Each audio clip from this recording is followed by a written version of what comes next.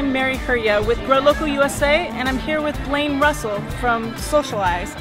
And we're here to bring you music on the water every Thursday starting May 23rd here at the waterfront, formerly known as Lake Harbor.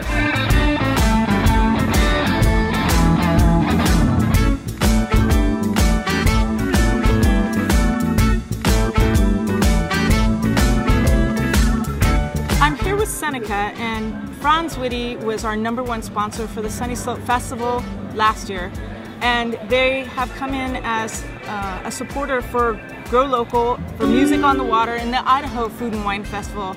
And Seneca, tell us about your company. Well, we're a local company here. We've been in the valley for 42 years, and we do just about everything outside. We have a great nursery.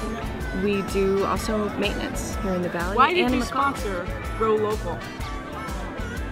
We are all about local. We try to buy from as many local growers as we can.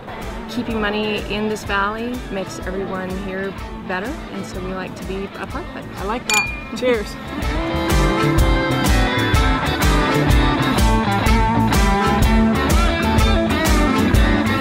So today we have a few wines represented here.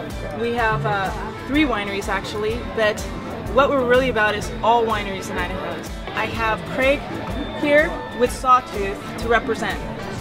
Thank you for having me today. Sawtooth is the second largest producer in the Snake River AVA, and we're very proud of our wines. We have 2 wines that have scored 90 or above with national magazines.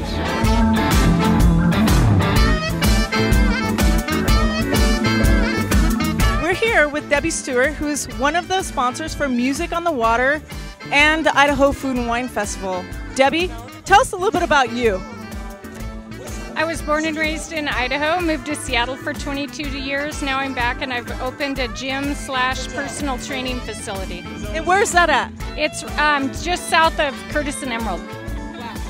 And why did you decide to sponsor this music series and Idaho Food and Wine Festival? I think it's a great event and I want to be part of it. Awesome. Thank you so much for your support, and Boise, you need a workout. Go see Debbie.